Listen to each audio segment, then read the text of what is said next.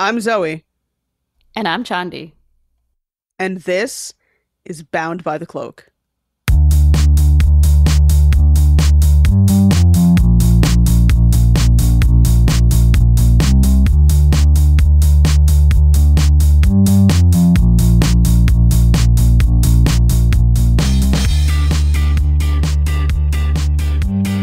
Roller derby is a full contact sport that had its beginnings in the 1930s, was really big in the 60s and 70s, and made a huge comeback in the early 2000s after it kind of disappeared in the 80s and 90s. It's still going strong, but not that many people know what it is or have ever heard about it. Yeah, and I gotta be honest, I am one of those people. I had heard about roller derby, but I didn't really know much about it. I didn't know how it was played, that it was still played nationally and globally. So, what did you know about roller derby before?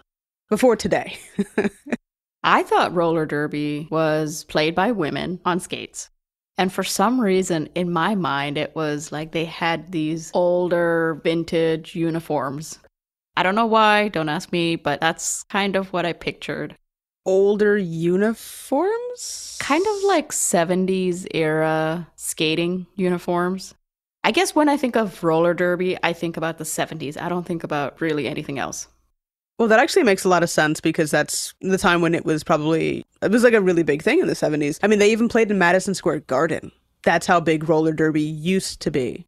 I did not know Yeah. that. And yeah, I don't think many people know that. Yeah.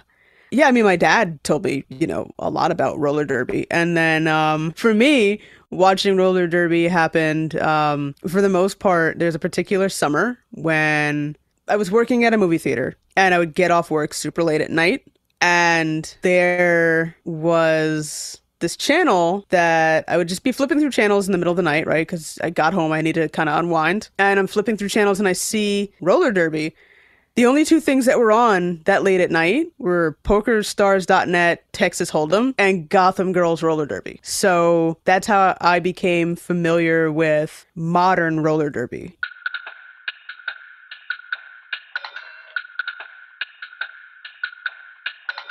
Welcome to Bound by the Cloak. Today, we are joined by the one, the only Suzy Hotrod, one of the OGs of Gotham Roller Derby, New York City's Roller Derby League.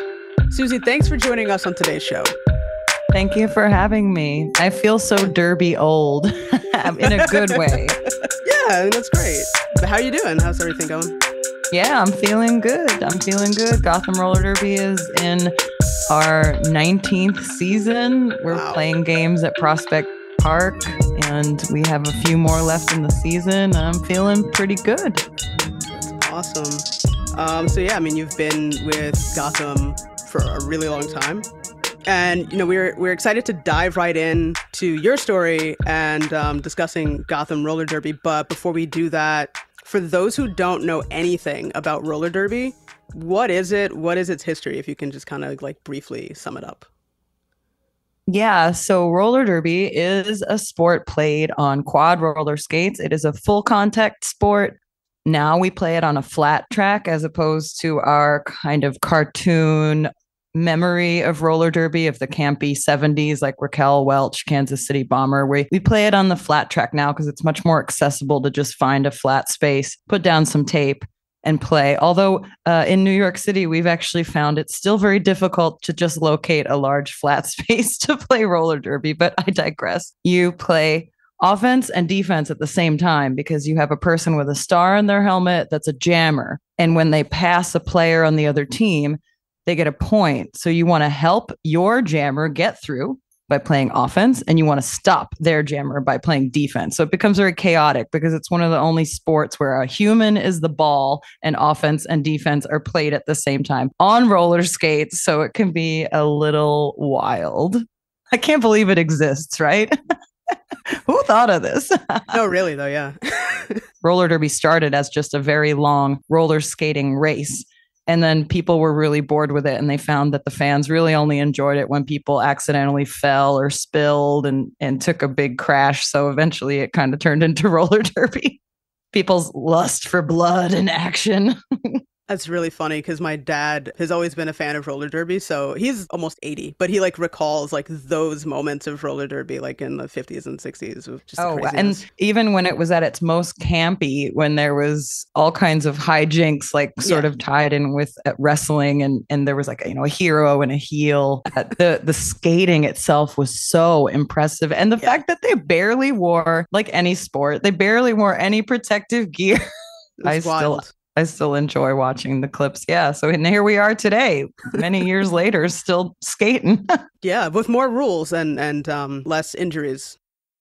That was our beginnings in history, and today's modern sport is much more different. We hopefully wish it to be on par with soccer or anything along those lines, to be athletically legitimate and less theatric. But we do have some pretty campy roots, and that's part of our story.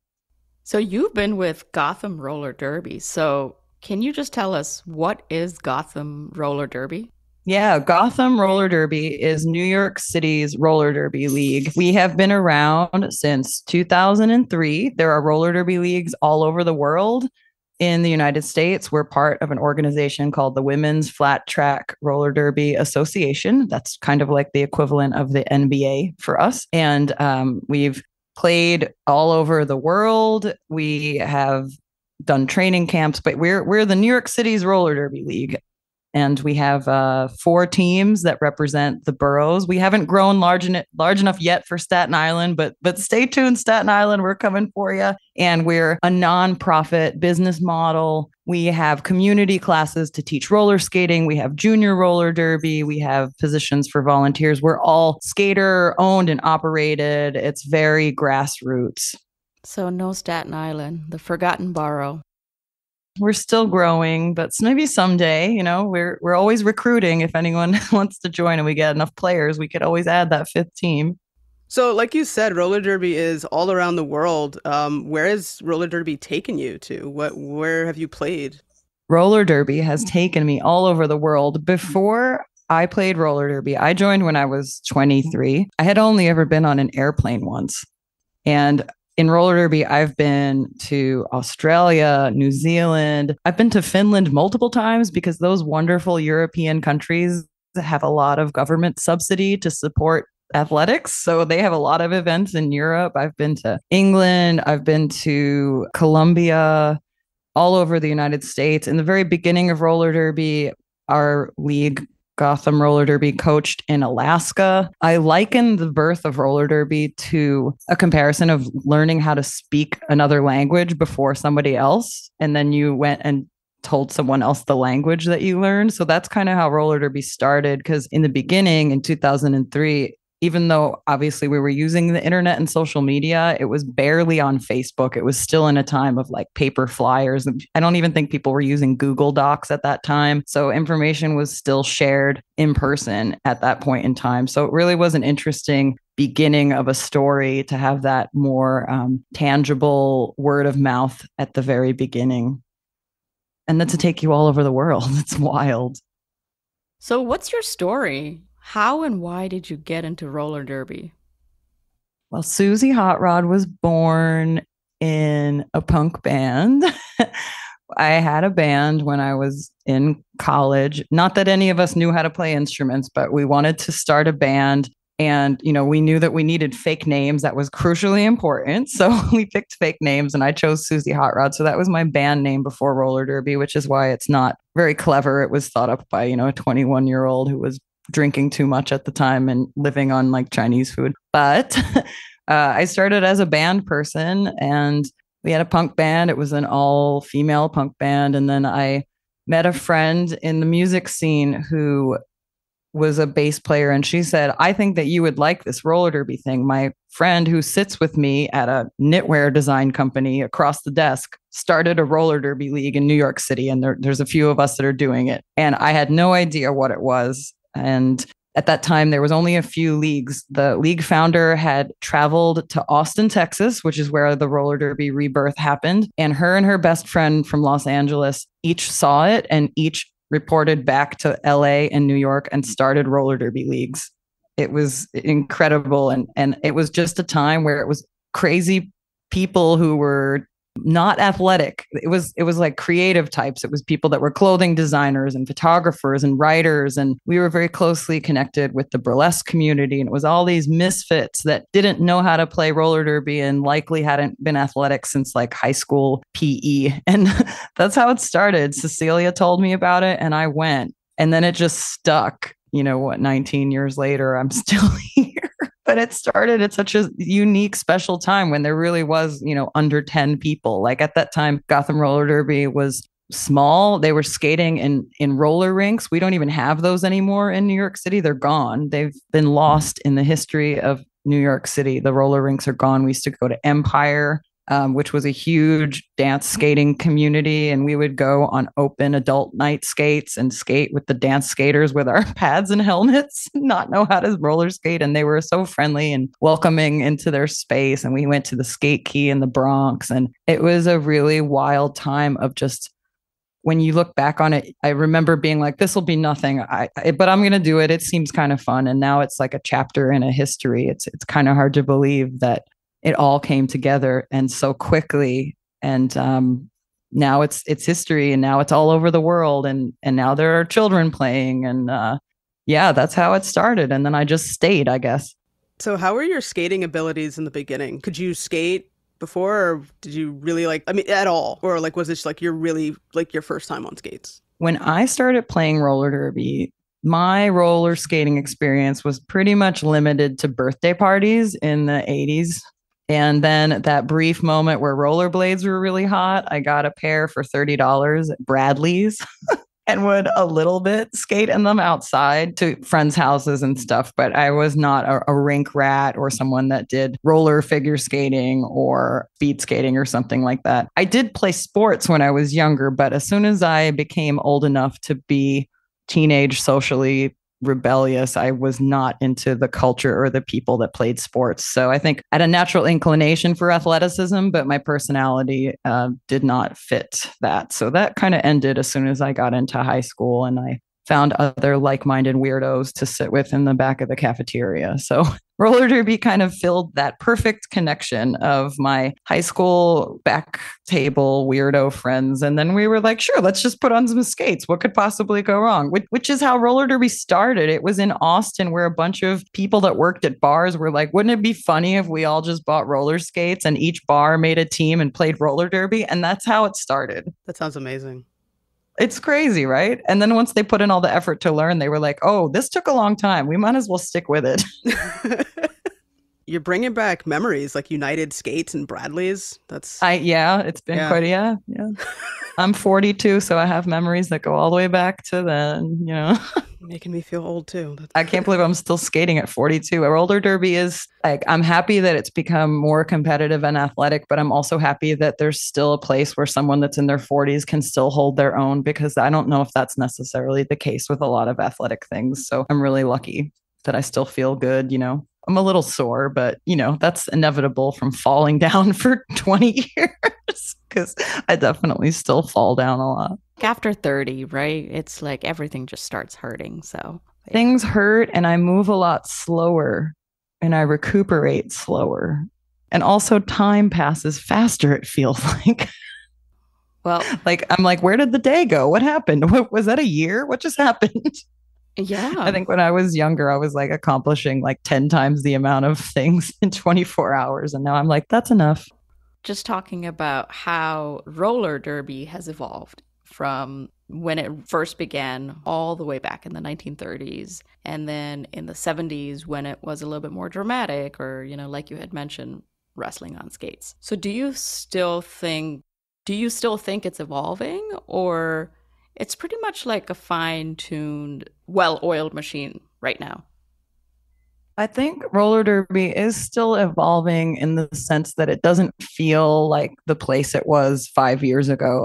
Sometimes I compare roller derby to dog years, because so much happens in a year and so much changes. And the longevity of skaters isn't really that long either. So it's almost like a new generation is coming in so frequently that it feels like it's really always evolving and changing. So it is, yeah. And also, like everyone in the whole world, the pandemic really hit a reset button, changed a lot of things about how we operate, about how dedicated we are with our time, what is sustainable, what was unrealistic. Like it really forced people to take a step back and evaluate their connection to it. And there's definitely like a rebuild feeling happening right now. We had a practice warehouse. We would have some games there. That's definitely different. The cost of real estate is more like, so logistical things, I would say, are definitely something that's always evolving. But yeah, I'd say like it does feel internally that it changes so frequently. But I will say to the external person, most people still don't know that it even exists. So we're still kind of like rolling a snowball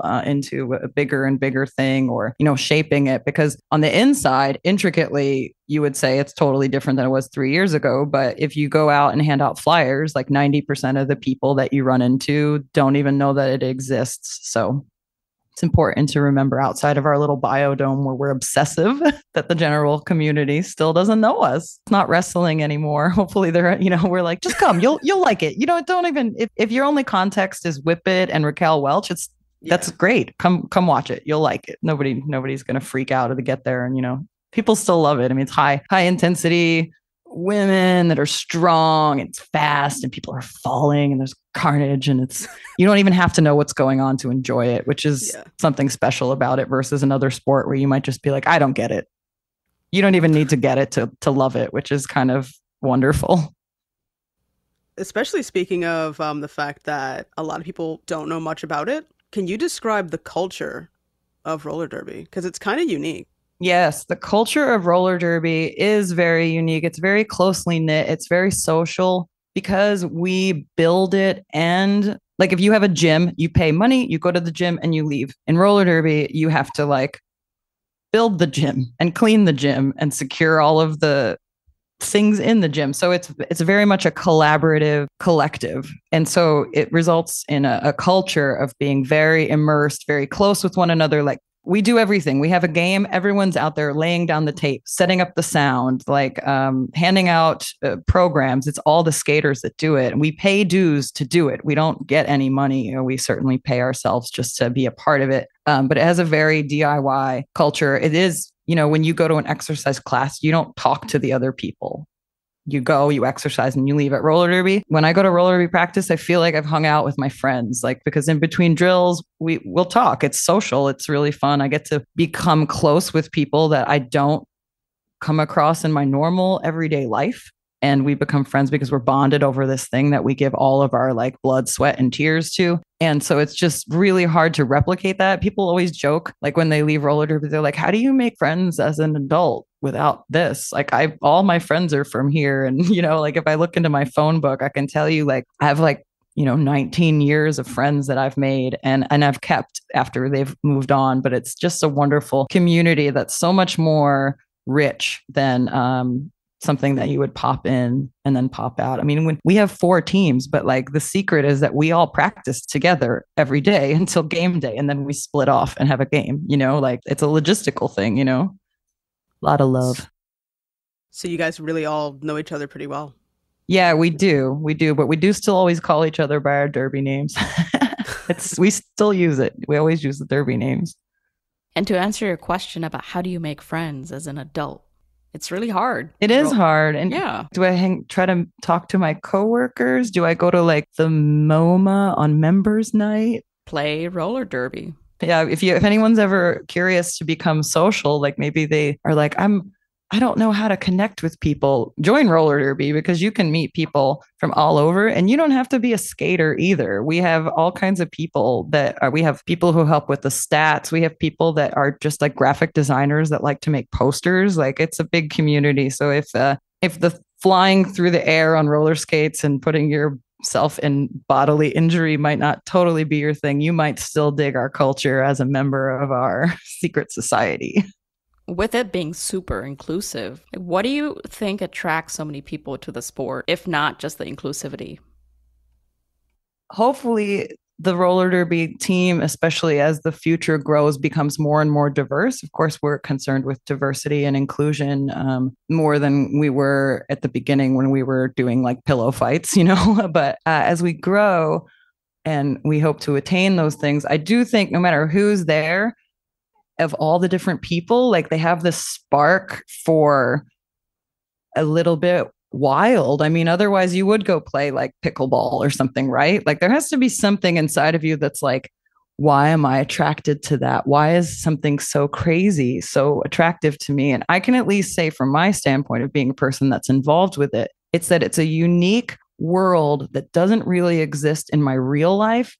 And I can be so free of everything else that's happening when I'm not at the rink. And I can be so physical and really exhaust myself and be almost, it's like an animal kind of primitive thing where you're like, you hit me, I'll hit you back, or like I'm sweating and then someone's trying to hit me, and then it's really freeing. And I don't know if people on the outside know that, but that's part of the allure for me. Like there is no like gym activity that replicates like the feeling of like playing a sport where you're like really in the moment of being so physical. And we're not physical people, especially not adults, really. You know, like no, very few adults have experienced how good it feels to do something that's so crashingly physical. And then when the pandemic happened, all of us were like, oh my God, I'm so depressed. Why am I so depressed? It's because your brain's not getting that like endorphin rush of just the absolute craziness. But it's also in this like weird controlled environment, right? Because it's not, you're not at work. You're not worried about like, if I don't do well, I won't get hired again or something. You know, it's just this like special little place where you can just be very, very like physical. There's no, oh, excuse me. Oh, I'm sorry. Oh, why did I do that? Like there's no thinking about anything. It's very freeing. It's like the only place where you can be totally clear in your brain because there's just so much going on. I hope that's what attracts people. I guess you'd have to ask everybody what their interest is. Certainly, that's why I've always stayed, because it's a special moment of clarity that I can't have anywhere else. Just being that physical and having it be unapologetically okay to be really strong and reactionary, which is something that in life, I think we purposely don't want to be overly aggressive or quick to react with, almost like it's not anger or rage, but it's like a controlled outlet for those emotions in a way that's a safe place to do it. And it's badass. Well, yeah. It's still badass.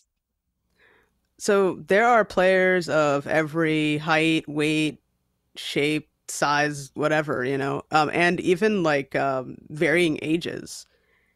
Is there a point where it's too, like somebody's too old to join roller derby, or would you say it's just open to everybody?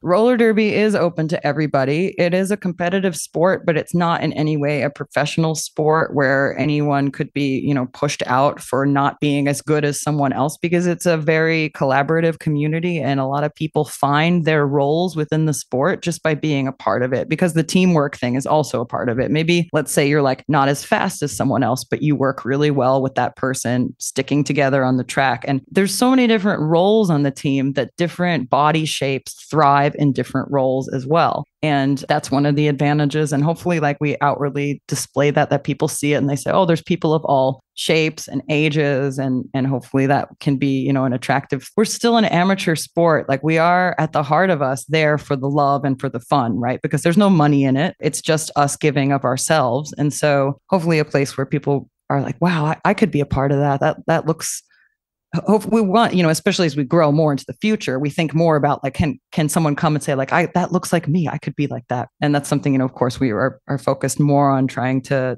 diversify and make it feel inclusive to everybody. It's for everybody who's willing to do it. Like it's, if you have the heart, you have to have roller skates, but you know, you're always welcome. And it's a chemistry thing because it's a team sport. When you get your new teammates, it's immediately like a bonding happens because you're practicing together, you're working on plays together, and you learn how to play as a unit instead of individuals for the team sport aspect. What are some of the most common misconceptions about roller derby have you heard, or maybe that you've had when you first started out? Definitely a misconception about roller derby is that it's played on the bank track, because that's a pop culture thing.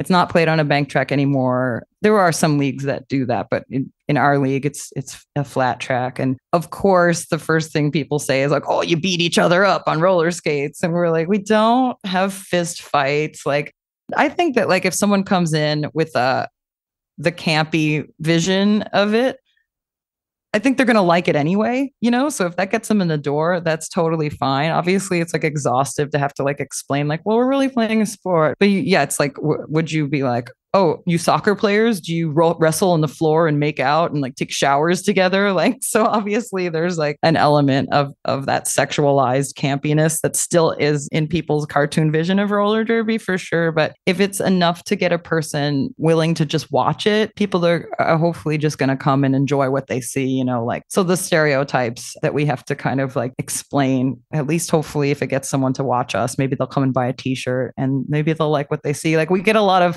by day, by night, you know, like by day, a mild mannered librarian, and by night, a wild she wolf, you know, like, okay, like, or why don't we just talk about how we're like a cool organization that's doing it ourselves? But these are some of the angles that have been pretty common that we've heard over the years for sure.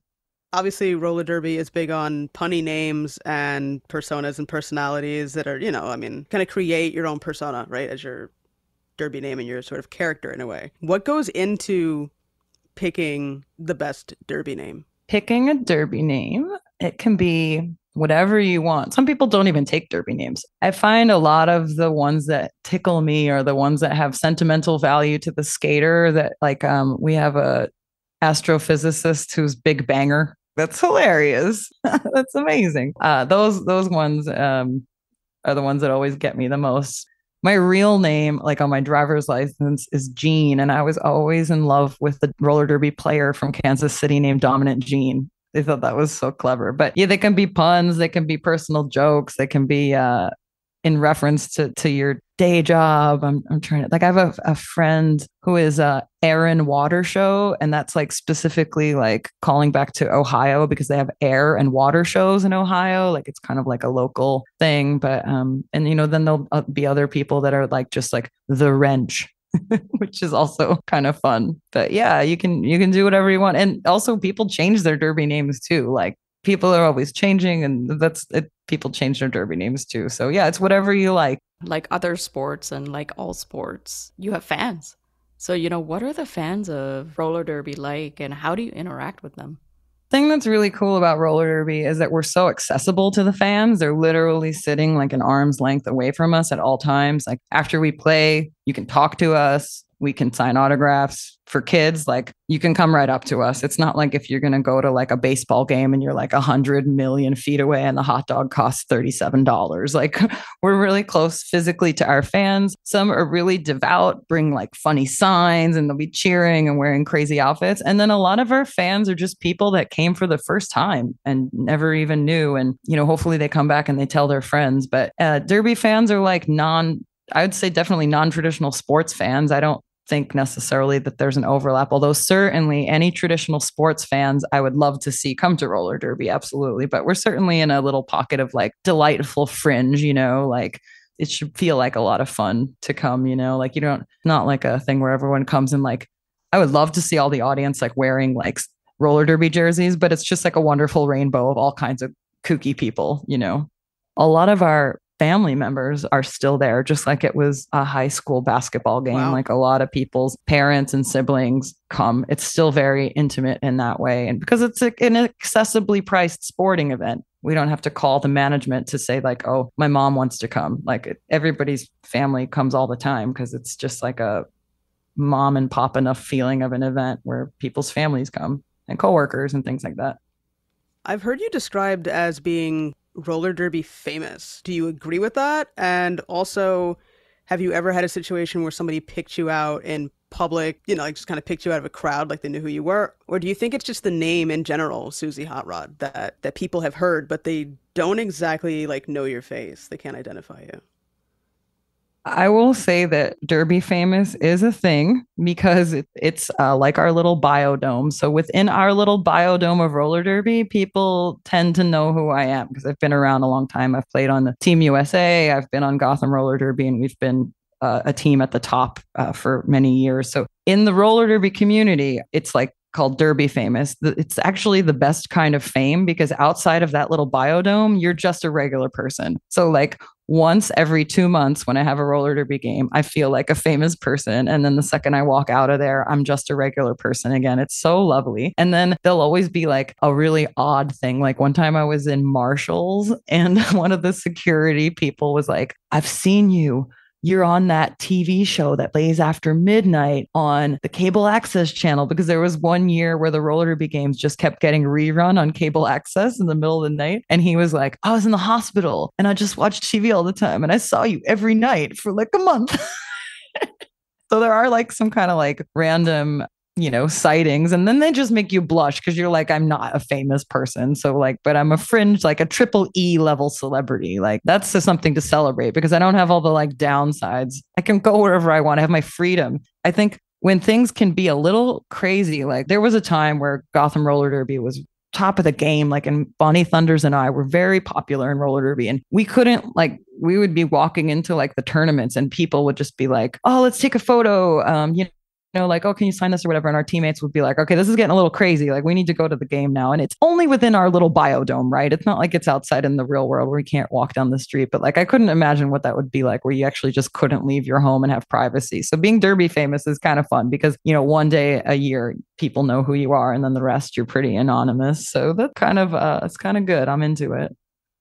It's like the perfect level of fame for you. It is perfect. And I think a lot of this ties in with money in a way. Like I don't get money to play roller derby, and with real fame, there's like money and contracts and like your face is everywhere. And like in derby, it's just like you get to be special for one afternoon and sign an autograph to a child, which I'm going to tell you something, like there is no better feeling in the world than to like sign an autograph to a child. And like they have a poster that like has your name written on it. Like that feeling, it's the best feeling I've ever had. Like if you could bottle that and sell that, it's just like, oh, wow, it's so amazing, Some of the juicy stuff we just want to know is, what's the worst injury you've ever had, or what's the hardest you've been hit? Well, everybody jokes that like there are some hard hits that make you pee a little. That's happened. People have been like hit so hard their tampon kind of comes out. That's happened to people. Me personally, I've been pretty unscathed considering a lot of the injuries that can happen in roller derby. We have a lot of knee injuries that are very serious, ligament tears and ankle breaks. That happens a lot in roller derby. I haven't had those. My worst injury actually was, and it sounds so much worse than it is, but it sounds really dramatic. I was playing one time on a concrete floor and my knee pad slipped and I fell.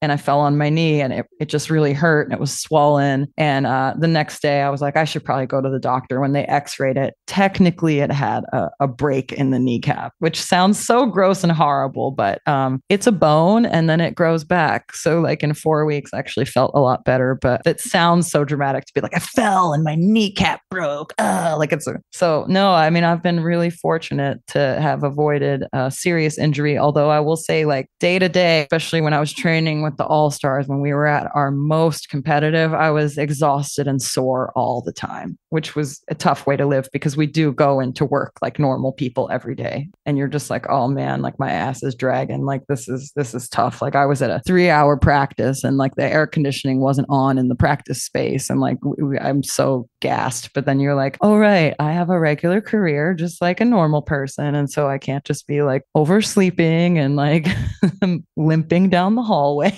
Although I think a lot of us have gone into work a little limpy, but we make it. My one friend got one time cheapskate hit Bunny so hard it launched her into the crowd, into the bleachers, and she hit the bleachers and broke her collarbone. That was like a really dramatic roller derby history story. That was crazy. Yeah, that's intense.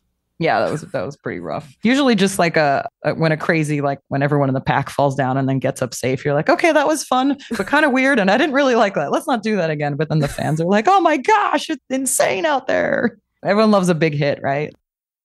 What is one of the most memorable moments in your roller derby career so far? Oh, that's such a good question. It's really hard to remember everything. I have like a roller derby amnesia.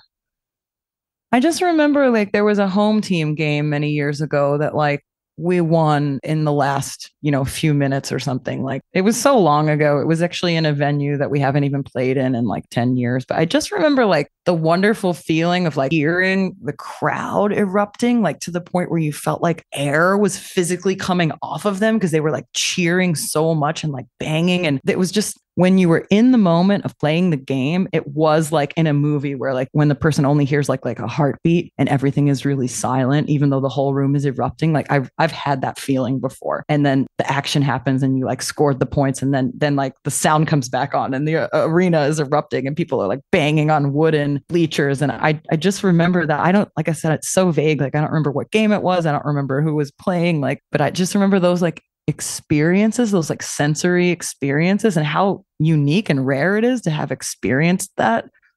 That's just something that I'll always carry that with me. Like, wow, what an experience that was. And the one time we got to play bank track roller derby in Australia, that was crazy. I can't believe that happened. That happened. LA and New York got hired to play bank track roller derby on a little mini tour of Australia. And we were playing in like concert venues, and we were playing like along the same tour route as Nickelback. We were like, what the hell? It was weird. It didn't sell a lot of tickets. It really wasn't a success. Whoever thought of the idea, I hope they didn't get fired, but we were really excited to do it. And I had a blast. So I felt like the Rolling Stones. I would be like going up into the airplane and be like, take my photo on the staircase. I feel like Led Zeppelin. That happened. That was the golden age, I think. Can you give Zoe and me derby names? Yes. Okay. We just gonna add E to yours so you can be Chan Die, but that's a little silly. I mean, think about your personal interests, your history. Like, is there any kind of hobbies you have? Are you a cat person? Like, have you thought about it yourselves? I'm curious.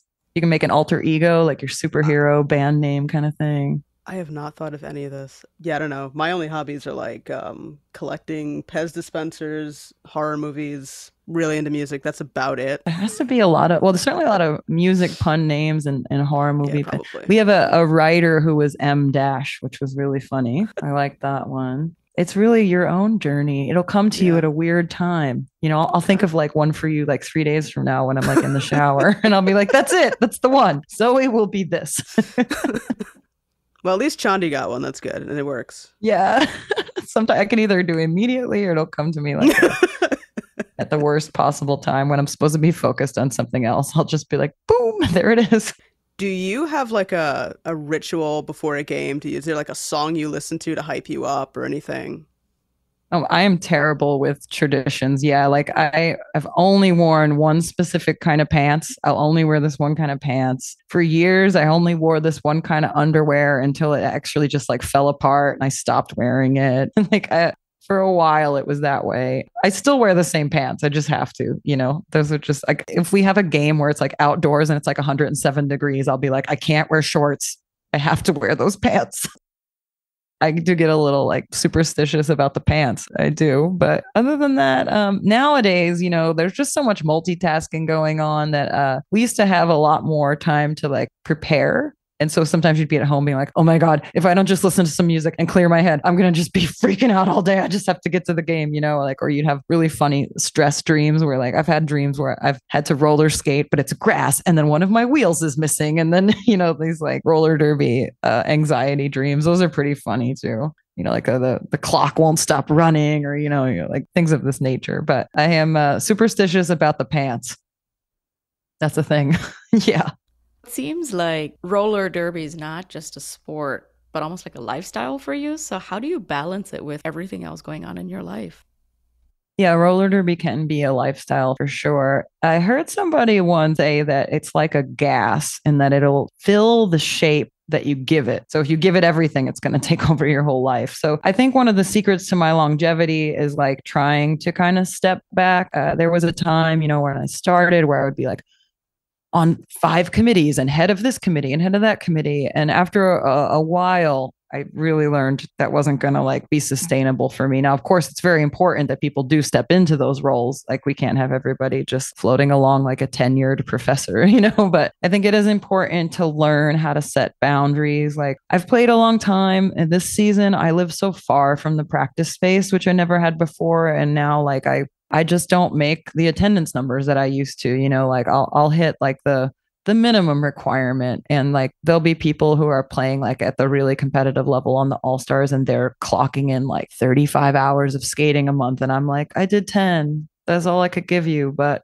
is it okay? Like, we're cool, right? So I think like just figuring out what works best for you so that you both, benefit. Our culture is trying to teach us more to like set boundaries and do what's right for you. So I try to do that with my roller derby too. But it's a little hard because you get like a guilt. It's not like if you skip a class at the gym, who cares? But like if I don't go to the last team practice before the game, I'm gonna let down all my buds, like the balance is a little tricky. And I certainly like I put a lot into like my extracurricular life, like I don't have like a highly competitive career. Like I work for the city. I'm like a civil servant, and I have a job where I don't work more than 40 hours a week. Like, and that's not normal in our American culture. People work like 60-hour weeks. So I've chosen like a lifestyle where I have a job that's pays less but takes less of my time, and that's like a total decadence that I hardly know anybody that gets to work under 40. Like I get 40 hours a week and a 1 hour lunch break. Nobody gets that, right? Like nobody I know. That's why none of my friends want to go out, because they're tired, because they've been working like 60-hour work weeks. So I guess one of the secrets to my longevity is that like I have all this fun Suzy Hotrod time because I chose a job that allows me to do that, but that's definitely very rare. My Yeah. story is not normal.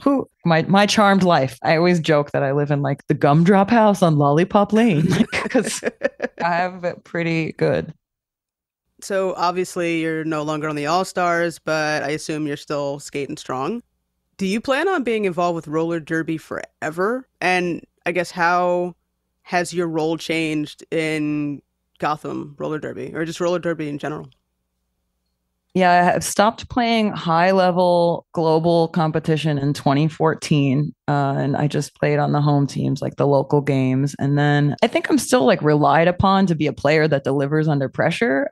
So it's like kind of a personal journey for me to navigate that pressure, because I know that my body is not trained like it once was. But everyone's like, oh, but you're Suzy Hotrod. Oh, but you're Suzy Hotrod. And I'm like, well, but I'm not in shape like I used to be, like, so that's a personal battle that I have to navigate on my own, because to the outside, people are just like, oh, just go do the thing, do the Suzy thing. And I'm like, but I'm very like mentally unsure, because I used to be extremely regimented in my fitness routine. But I think like learning how to come to terms with what I can give is a challenge. Like I can't be there every day now, and I'm a little older now. And otherwise, like I did some coaching. I used to coach the rec league. I coached the juniors for a while. And now like recently it's been really a challenge because I just don't live close to where we are right now. So this year I've really only been trying to like just make my attendance, and it's tough because like I'll see a parent and they'll be like, when are you coming back to juniors? The kids miss you. And I'm like, I know, it's just I can't be on the subway for 4 hours on a Saturday. I like not right now. I just can't. And so balancing that's tough, because I feel bad about it, in a way. But I guess I'm just doing what I can to like figure out how I can keep it as a part of my life. Like if I retire, I'm sure I would like to help the kids again, or like I'm a photographer by my day job. And so I take the skaters headshots. Like that's a fun thing for me to do. Like I'll always be involved. It'll always be like a part of me, but I also am involved in the WFMU radio station. And that's like, okay, great. Now I need another like zero profit, like work you into the ground, because we love it, grassroots organization. So now I'm giving to both my radio station for my radio show and to to Gotham Roller Derby, because those are the things I love. It's like, and I love like rescue dogs. It's like all the things I love, like have zero money and need all of me. And I want to give all of me, like, because those are the things that are most fun, like, so I don't know, always having a balance, but I like to keep moving all the time. So I think Gotham will always have a place in my life. However, I can, find a way. I mean, it's like a marriage, like people change, my relationship to it changes. Like, can I make it work? Can we compromise together? Will we get to a point where we realize we're two completely different people and we can't go on anymore? Like, it definitely does have that feeling on the inside because it's been so long. On that note, with Gotham being a nonprofit and the players not getting paid to pay, what motivates you to keep playing? I think I have like a fitness adrenaline addiction. Like if I don't go, I don't feel well. I like need that outlet of like sweat, and it doesn't quite do the same thing at like a gym class. It's probably because it's social too, but I think that's why I'm so hooked on it. It was hard at the beginning of the pandemic, like getting used to not having it. Then I was like, oh, but you have there's other things going on. You are your own person. You're a person. You're not just Gotham Roller Derby, right? Like you're not Suzy Hotrod. You can be Jean when you want to, like. But it is still like a huge part of my person. Like if I retired, like would I still be like the roller derby person? Probably. It wouldn't just like be erased from my history, but I'm still a piece of it. Other people like to coach and like manage the bench and stuff, but I really do like to play the game still. I just have that like itch to play the game. And I can still hold it. I can still hold my own. So I do love the game. It's not so simple to just be like, I just want to play the game, because I understand all the work that's involved to get to the game day, but I do still love to play the game.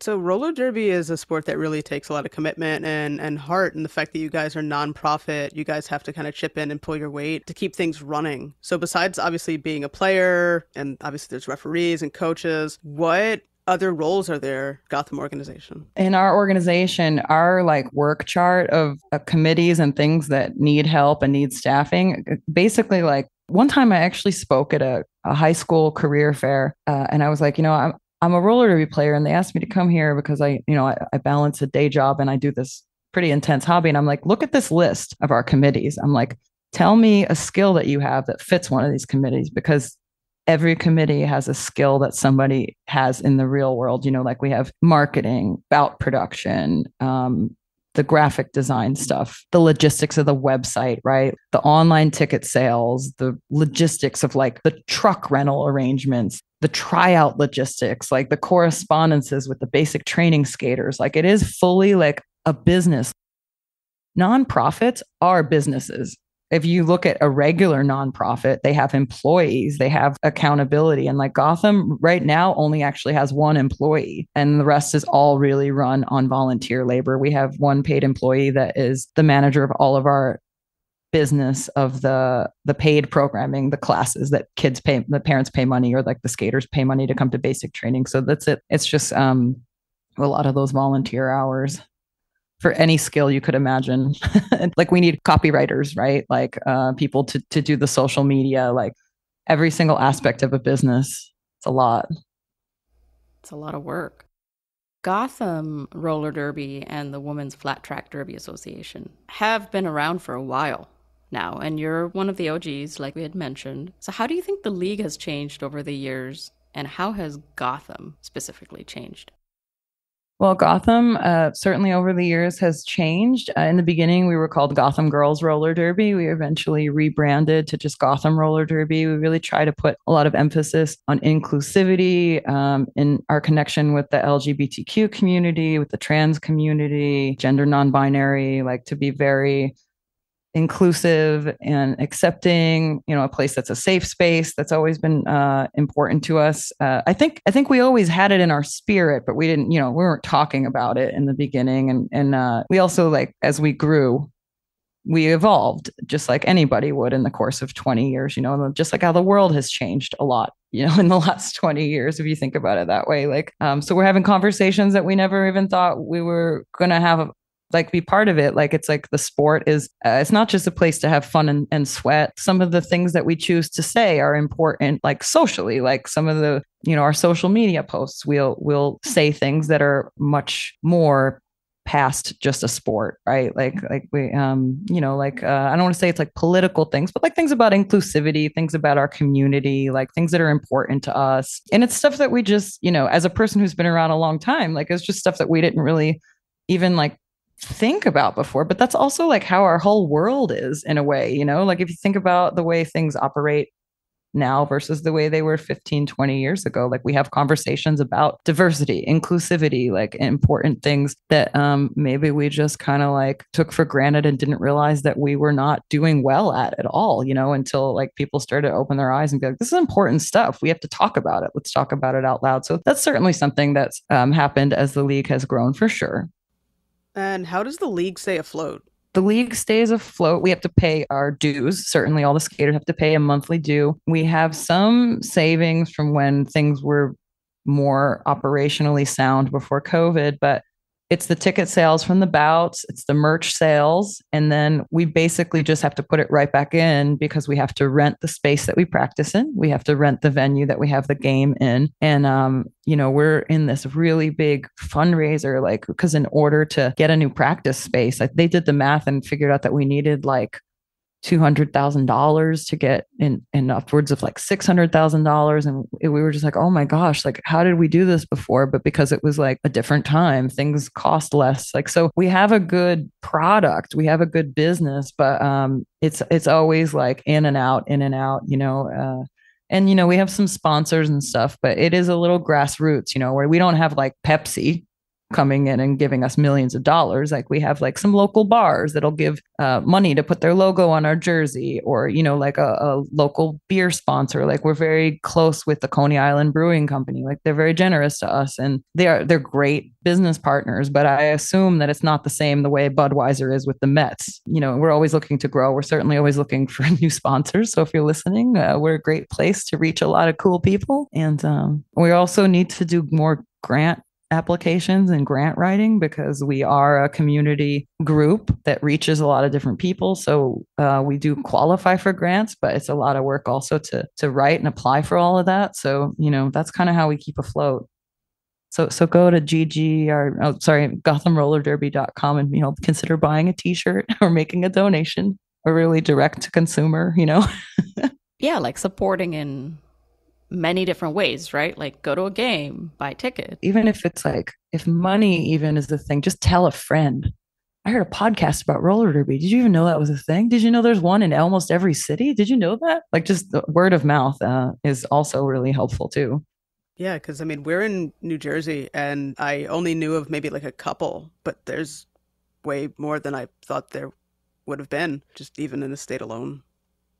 Yeah, there is a local roller derby, you know, hopefully within a certain radius. There we are everywhere, and we'd love to have you. Anybody in the whole world. There's probably a little support your local roller derby is kind of a saying, you know. Yeah, and just to talk about COVID a little bit, so that really rocked the sports world in many different ways. You know, how did Gotham survive? You know, how did you all kind of band together during COVID? COVID was definitely a challenge.